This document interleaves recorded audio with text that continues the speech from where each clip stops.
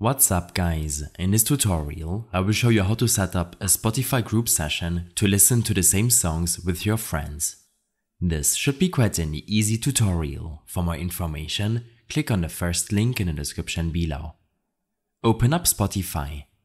In case the UI looks a bit different on your device, then make sure to update Spotify in your Google Play or App Store. From here, select to play any Spotify song. While playing music, you should see this speaker or desktop icon on the bottom of your screen. Select it, which will allow you to switch the device, and below, you should see this Start a Remote Group Session option. Select the last option, and you can then proceed to invite up to 7 additional users to listen to your music.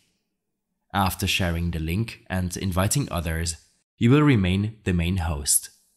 This means that if you pause or change the song, the same will happen on your friends' devices.